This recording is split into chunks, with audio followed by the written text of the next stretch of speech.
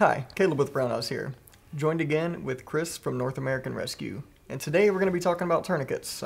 Pretty much quick, down and dirty, everything you need to know about tourniquets. So, Chris, take us through it. All right, so here we have our combat application tourniquet in our kit. So we want to put it on your extremities. That's where we're going to use a tourniquet. Sure. Right, we have major bleeding. We might know it's major bleeding because there's a pooling. Like if you're laying by the ground, I just got to you, there might be a large amount of blood. It just happened, there's a large amount of blood. It might be squirting. It might be blood-soaked clothing, right? So I would need to go ahead and stop this. So I'm going to take my injuries here. I'm going to put it 2 to 3 inches above. We're going to take this and put it around here. We're going to go 2 to 3 inches above the injury.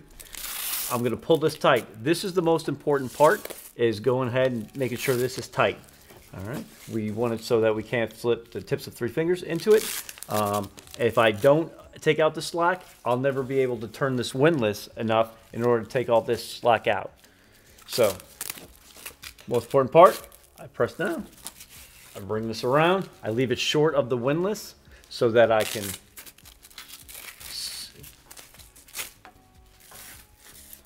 leave this short so that I don't have to, my windlass isn't in the way, or this is not in the way of my windlass. Right. And then we're going to turn this. It doesn't matter which way, as long as we keep going the same way. So we turn this.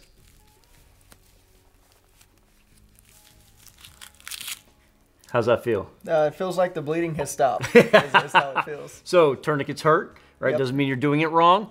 I go ahead and I make sure that it has stopped. Right. If it hasn't, then I will try to go another half turn and see if the bleeding stops there. The bleeding has stopped, we will say. So we will finish the tourniquet. So we're going to take this tail and we're going to slip it through here. The reason why we do that, we're going to bring the timestamp across and mark our time. The reason why we bring the tail across is so if it grabs on something, it's a little harder to come out. If we leave it back here, put this across, and then we go to move our patient and we lose our tourniquet, and now we're bleeding again. So we don't not want that to happen. Sure. Okay. So we never put it over a joint, so it doesn't go over the elbows, it doesn't go over the knees. If we're putting it on the leg, we take everything out of the pockets. Empty, you know, there's people have knives in their pocket, the wallet, cell phones, keys. We want to make sure those things are removed if we're putting it over clothing. The best would be to put it on skin, but we can put it over clothing if need be. Yep, makes perfect sense, and not for head wounds. Not for head wounds. Yep.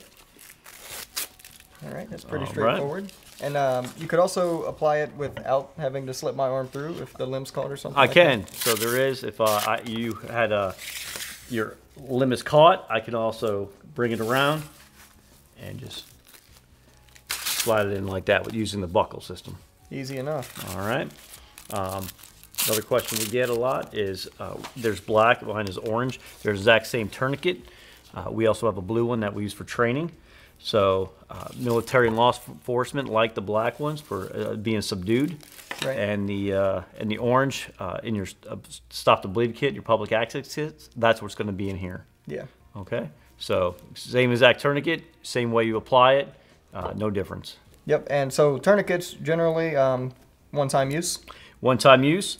So if you're going to use it over and over in training, that's why we make the blue ones, and you could use it over and over and over in training. But yes, we never want to use whatever tourniquet we use in practice for our trainings. We never want to then put that back in our kit and then use it on a patient. So we get a practice tourniquet. We're proficient at it. You take a stop to bleed class, you learn how to use one, and then you leave the one in your kit alone. Yeah. So makes perfect sense. A good bit of information to have there, and like he mentioned, get some training with it. Go to stoptobleed.org, and from there you can find a course near you. Regardless of where you are, there's something out there. So if you haven't already, go ahead and hit that like and subscribe button if you're watching this on YouTube, of course.